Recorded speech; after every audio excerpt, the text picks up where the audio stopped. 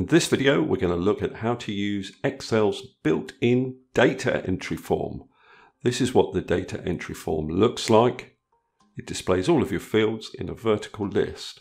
The fields can be edited, you can add new fields, delete them, and you can even search for particular records. Okay, let's close this down and see how we open up the data entry form.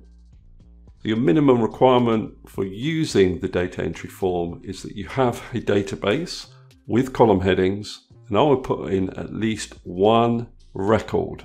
Now, unfortunately, by default, Excel doesn't display a button to open up the data entry form, but you can add a button to either the quick access toolbar or to your ribbon. Let's start by adding it to the quick access toolbar. What you would do is go to the Customize button the end of the quick access toolbar and then go to more commands. Where it says choose commands from, select all commands, and then you get a big list of buttons that you can add to your quick access toolbar. And the button you're looking for is form. There it is. So select it, click on add, click on OK. Now I get a form button on my quick access toolbar. So as long as I've clicked into my data, I can click on the form button and it displays the data entry form. I'll close that down because the other thing you could do is you could add the button to the ribbon. Now, to put a button for the form on the ribbon, for example, I'm going to put a button on the data tab within the ribbon. What you do is you right click on any of the tabs, doesn't matter which one, customize the ribbon. Then change this drop down to all commands. Search through this list for your form button. Then over here, select the tab that you want the button to be placed within. So that's data, and I'll expand it. Then add a new group. I'm going to call this new group data entry.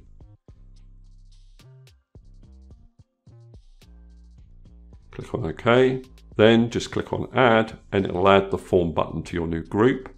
Click on OK. Then if I go to the data tab on my ribbon, right over here I can see I've got my form button. Click on it and it opens it up for me. So what does the data entry form actually allow you to do? Well, the first thing you can do is to edit an existing record. Say I want to change the telephone extension number here to 559. I'll just edit that field, and then to confirm it I just need to click on new, and you can see up here it's changed the telephone extension number within my spreadsheet. To go back to that record I can just scroll up, or scroll back down, I can say find previous. If you've made a change to a field, let's change this to 560, and you change your mind, you can always click on this restore button and it will restore the value back to what it was before you made the change. Now you can also add a new record. So if I click on the new button, I'll type in my employee ID. To move to a new field within the data entry form, just press tab on your keyboard. The first name is Keith, and then Howard, and I'll just fill in the rest of the record for you. Shortcut key for today's date, this person actually starts today, is Control semicolon. Now to confirm the record, you can press enter and you can see that it's added to the Excel spreadsheet. If I want to delete a record, I just need to navigate to it and then press delete. It says displayed record will be permanently deleted, so I'll click on OK and you can see it's deleted from your spreadsheet. I'm just going to close down the data entry form temporarily. And what I want to do is show you that you can add data validation to your data entry form. For example, I want to ensure that people only enter a 3-digit telephone extension. I'm going to select that cell. On the data tab of my ribbon, I'm going to go to the data validation button. Under settings, I'm going to allow text length, data equal to, and the length I'll set as 3 characters. Click on OK. Now in my spreadsheet, if I typed in a 4-character telephone extension, it doesn't allow me to confirm the entry. I'll cancel out of that. You can actually change that default message that comes up. So to do that, I go back to my data validation button. I go to error alert, and in the title box, I type telephone extension. And my error message would be something like telephone extensions must contain 3 digits. So if this time I try and type 2 digits, I get that nice little message that tells me what I've done wrong. Now let's try our data entry form with this newly applied data validation. I'll click on the form button. I'll create a new record, and I'm just going to go straight to the telephone extension field, and I'm going to type in a 4-digit telephone extension. Now if I click on enter to confirm, you can see that actually allows me to add the 4-digit extension. Now if I close down my data entry form, I'll explain why it's allowed me to do that. The data validation was applied to this cell, but unfortunately it hasn't copied the data validation down into the next record. If I select that cell, go up to my data validation button, settings, you can see it's allowing any value. I'll cancel out of that. Let's see how we can solve this problem. I'm just going to delete this second record.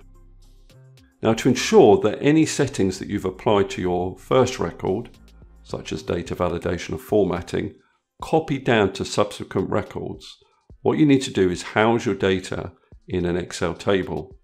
So once you've got at least your column headings and your first record, click anywhere in your data and then go up to the Insert tab on your ribbon and click on the Table button.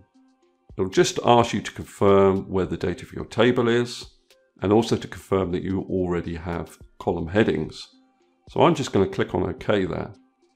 Now if you don't like the formatting that Excel applies to a table, you can remove it by going up to the Table Design tab up here, Table Styles, clicking on the little More button and just clearing the format.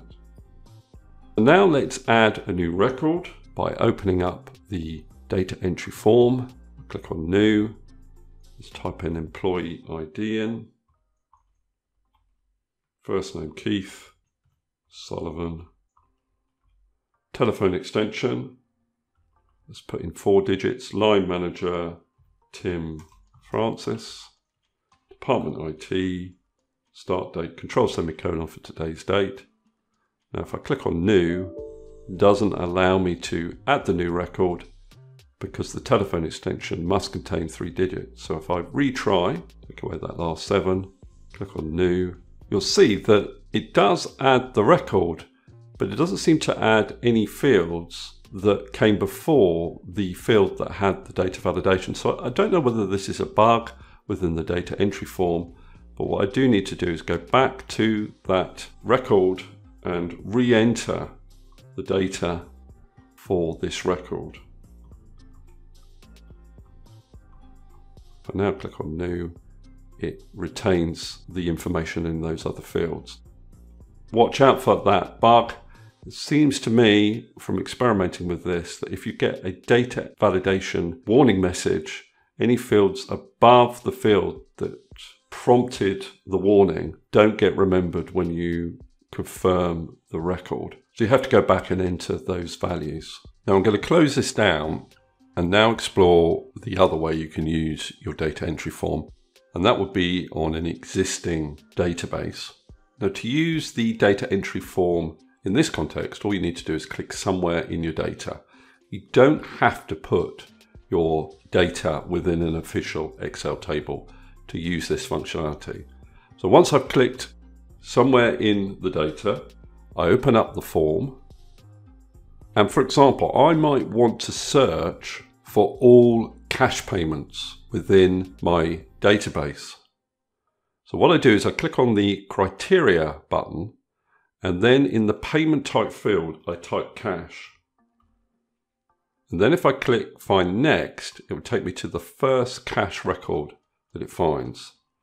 Find next, find next, find next, find next, find next. Now if I go back to criteria, I could add further criteria to my search. For example, I might say in the date field, I'm looking for all dates after the 31st of May 2021. So if I now click on find next, you can see all these dates are after that date and they're also cash payments. Let's go back to criteria. I could also say that I only want to find products that start with 3 A's. In the product ID field, I'm going to type 3 A's and then use my wildcard character, the asterisk, to say that there can be any number of characters after the 3 A's. Basically, a starts with 3 A's criteria. So now if I go to find next, my dates are after May, my product ID start with 3 A's, and the payment type is cash. Finally, I could go to criteria and specify a particular store. I could say store 10, the transaction value greater than 9,000. Find next, and I only end up with one record that meets that criteria. Okay, that's all I wanted to cover in this particular video. Hopefully that is useful for you. If it is, please subscribe, give me a like, and I'll see you next video.